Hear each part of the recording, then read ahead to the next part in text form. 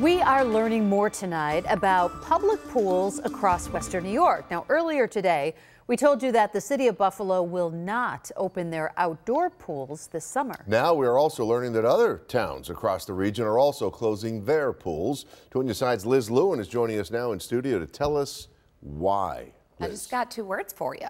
Workforce shortage. That's right. Wow. Well, Scott and Mary Alice, we've seen the impact that COVID-19 has had on staffing across many industries, and now the lifeguard shortage is hitting right here at home. But that said, there is some good news here as it pertains to finding ways to stay cool this summer.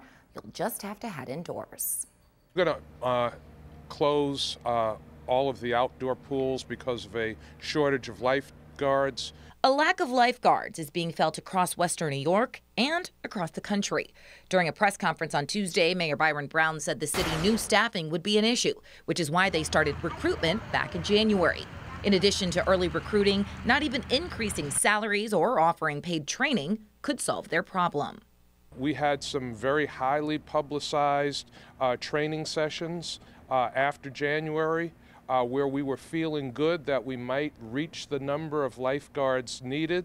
The number that we need to open all of our pools is about 80, and right now we're at about 20, and that's what we're seeing all over the country. Andrew Rabb, the Deputy Commissioner of Parks and Recreation, says seasonal employment is also a challenge. The outdoor pools are larger and require more staff than the indoor pools in order to open and to have that rotation and to consistently open day in and day out. The good news, however, is that the city does have enough lifeguards to keep indoor pools, including Cazenovia Pool and Lovejoy Pool, open 7 days a week, now with extended hours, which will help to fill the void. Splash pads are also open around the city. All of the splash pads, except for Allison's splash pad, which we're repairing by the end of this week, are available and open and have been open since Memorial Day weekend and will continue to be open 7 days a week through the end. And Buffalo is not alone. Pools in West Seneca will also be closed this summer due to the lifeguard shortage.